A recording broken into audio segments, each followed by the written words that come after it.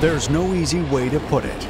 The United States and China are disastrously close to wiping each other off the surface of the planet. It appears nothing can prevent the impending conflict. All efforts have proven futile. Up against its biggest rival in the world, China is arming up like never before. In fact, the country is building a class of machinery that simply does not exist yet: drone-based aircraft carriers.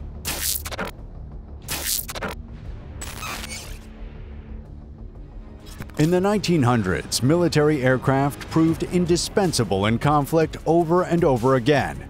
In no time, they got integrated into virtually every aspect of the military. The Army, Navy, and of course, entire air forces revolve around them, for air forces that know what they're doing.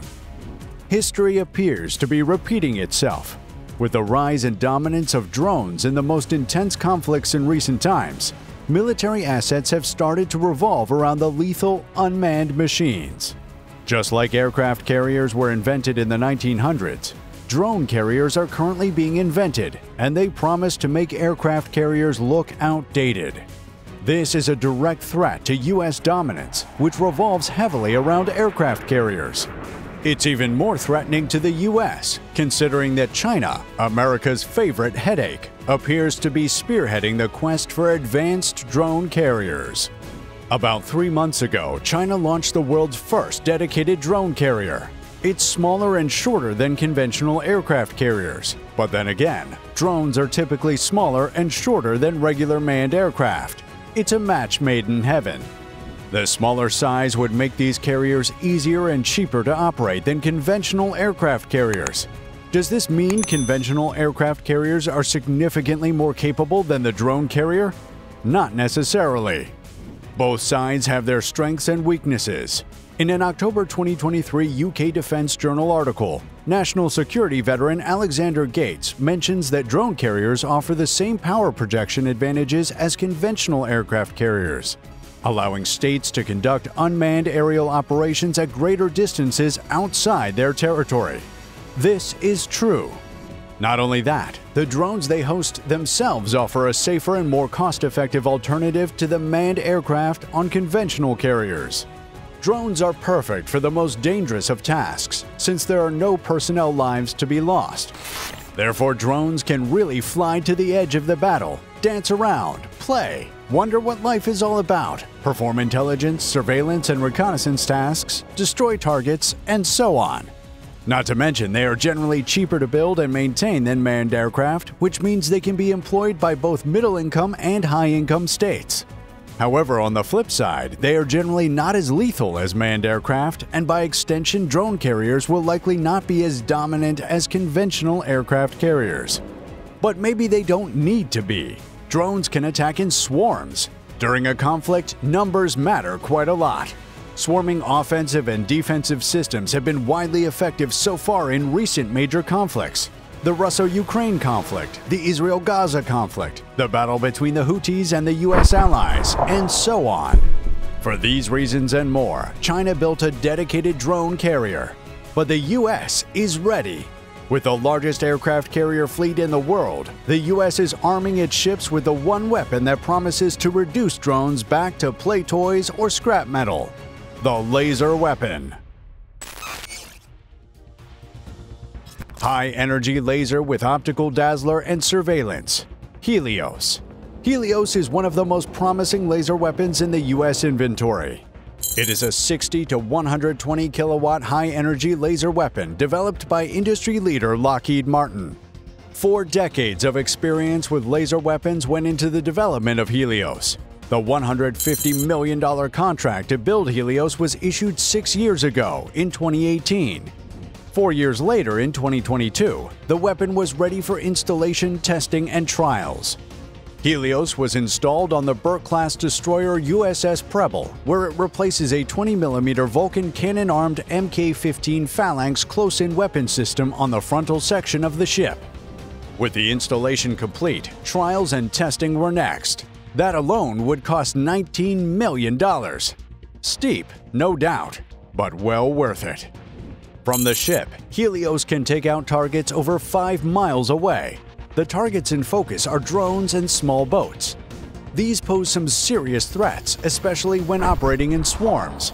So far, the U.S. military has been forced to use million-dollar missiles to take out these relatively cheap threats, some of which cost as low as a few $1,000s. But with HELIOS, the cost disproportion is shifted in favor of the United States. HELIOS has a cost of fire reportedly within the price range of a cup of coffee, much more convenient than the million-dollar price tags of defensive missiles. This is far from all that makes HELIOS special. The laser beams shot by HELIOS travel at the speed of light, 186,000 miles per second, the fastest thing in the universe. This means targets have a very tiny chance of evading certain destruction. In addition to grilling targets to the ground, HELIOS doubles as a dazzler to obscure adversarial spying and attacks by blinding sensors and confusing missiles. It then triples as a long-range intelligence, surveillance, and reconnaissance tool by having its sensors integrated into the powerful Aegis system. Aegis is the U.S. Navy's most advanced surface combat system. It provides decision-makers with sufficient information to make calculated decisions and determine optimal solutions in real time. And in the heat of a conflict, timing is always crucial. Adding the HELIOS systems will definitely do some good and ultimately improve the survivability of U.S. ships, including the ships that currently host HELIOS, such as USS Preble, and ships that could wield it in the future, such as the Navy's largest and most advanced ship, USS Gerald Ford aircraft carrier. The Navy cannot afford to lose the USS Gerald Ford, figuratively and literally. The ship costs a heavy $13 billion and hosts 4,500 people. Losing it is synonymous with losing an entire billion-dollar city along with hundreds of millions of dollars worth of aircraft. And worst of all, a colony of people on board. The carrier must be defended by the best defense systems that cannot be evaded or outrun. Combine this with the traditional capabilities of the USS Ford, and you have a beast of a machine that's almost impossible to defeat. These capabilities include: Number 3. Nuclear power. 2 Bechtel A1B nuclear reactors, arguably the most cutting-edge engines created for use on water, power the USS Gerald Ford. As a result, the carrier would only need to be refueled once over its entire 50-year operational life, as these engines make use of the everlasting nature of nuclear energy. This means USS Ford can run for 25 years without refueling. And with a peak speed of around 30 knots, the Ford becomes a true global voyager that arrives anywhere around the world in time to make a difference, like it did during the breakout of the Israel-Gaza conflict. Number 2. Massive air wing. The U.S. Navy has more aircraft than every air force in the world outside the United States. These include everything from fighters to surveillance aircraft to helicopters and so on. Up to 75 of these aircraft can call the USS Ford home at a time. Included in this lineup are the E-2 Hawkeye, the F/A-18 Super Hornet, and the Navy's favorite child, the F-35 Lightning II, whose development program remains the most expensive weapons development program of the Pentagon to date, with a reported cost of $400 billion. The result of such an expensive program is a fighter that really can do it all: close air support, vertical takeoff and landing, and everything in between, cementing it as the modern go-to fighter for the Navy and every other department of the military. In addition to these, the U.S. Navy is also developing drones that can take off from the deck of the USS Ford. Such is the versatility of this aircraft carrier and its siblings. The systems on board make them capable of hosting and operating the widest array of aircraft, from manned aircraft to drones. The most crucial of such systems are the Advanced Launch and Arrest Systems. Number 1. Advanced Launch and Arrest Systems. An electromagnetic launch system catapults every kind of manned and unmanned aircraft to the sky in the shortest possible distance, and an arresting gear that saves them from becoming sea divers by grinding them to a sharp halt. Before these systems were steam-powered systems that did the same job but far less effectively. As a result, the newer systems on the USS Ford offer 4,100 takeoffs and 16,500 arrests before faults, while the preceding systems offer far less. This means more aircraft could take off from this carrier and land on it in the shortest possible time than aircraft carriers without these systems. An edge that would make a world of difference on the battlefield. China just might have reason to be worried. At this point, who doesn't?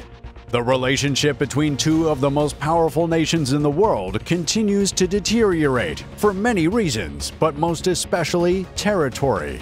Both sides are prepared to go to fight to defend their stance. If the tensions aren't eased soon, the conflict of the century could break out, and it will most definitely change the world as we know it. Mass destruction would be normal. Many people will not survive it. To put an end to this, China and the United States need you to give this video a like and subscribe to this channel. Do this now to save the world. Thanks for watching.